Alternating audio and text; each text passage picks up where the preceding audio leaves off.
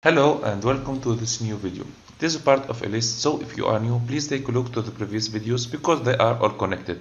You will find the link in the description below. Today we will see how to work with the infrared module. You can find it on the 37 sensors kit. This sensor is sensitive to any reflecting object.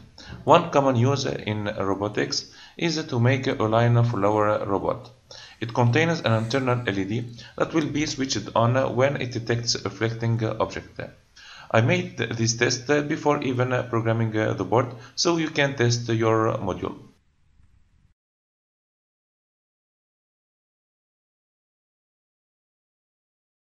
The wiring is simple. The S signal should be connected to the A0 pin of the ESP8266.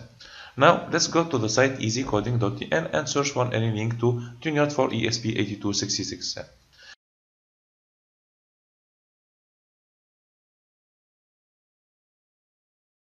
In this program, I will show in the serial monitor the value of the sensor.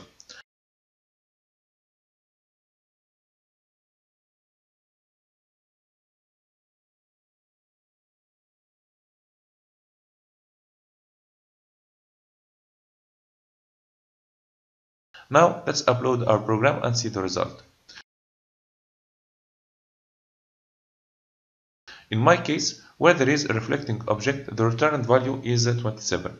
When I move the sensor next to a non-reflecting object, I have 1024. Here, I am moving the sensor around the black line.